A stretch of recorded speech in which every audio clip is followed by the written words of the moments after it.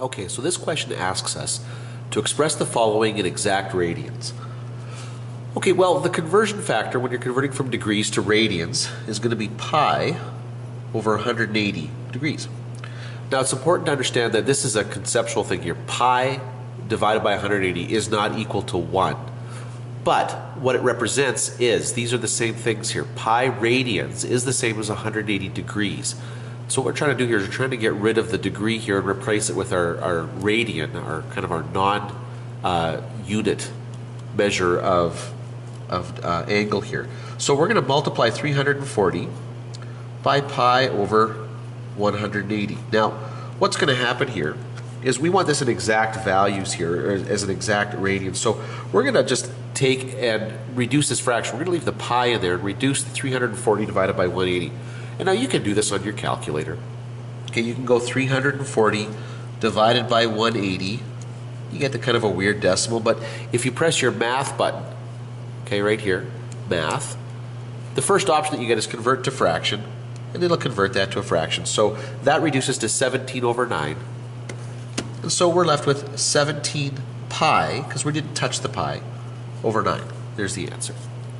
Okay, let's move on and let's do this next one.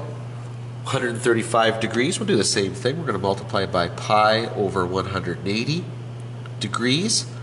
Okay, and we're going to do the same thing. We're going to leave the pi in there, not going to touch it, but we're going to deal with this 135, 135 divided by 180. Okay, get the fraction there. And you give me 0.75 here. Now, you probably can tell what that is right away without converting that to a fraction. Okay, it's going to be 3/4. Which means we're going to have 3 pi over 4. And then when we come over here, whoops, sorry, caught my shirt. Negative 270, same thing. We're going to multiply by pi over 180. Now, notice this is negative, so our answer is going to be negative, because the procedure that we're applying here isn't going to change that. And so we'll go back to our calculator, we'll take 270 divided by 180.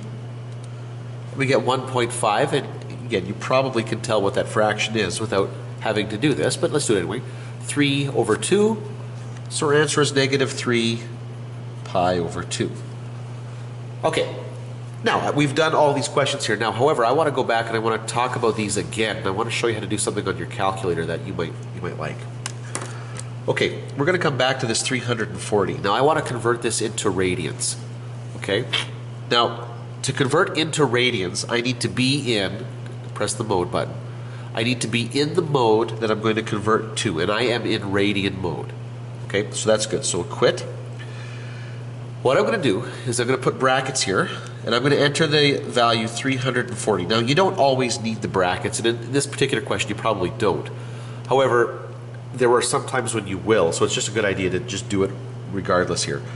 So 340. Now what I'm going to do is I'm going to go into a menu here that you might not be used to going into. Second, I'm going to press apps to get into my angle menu. Okay? And when I do that, I get these options up here. Now I want to focus up here.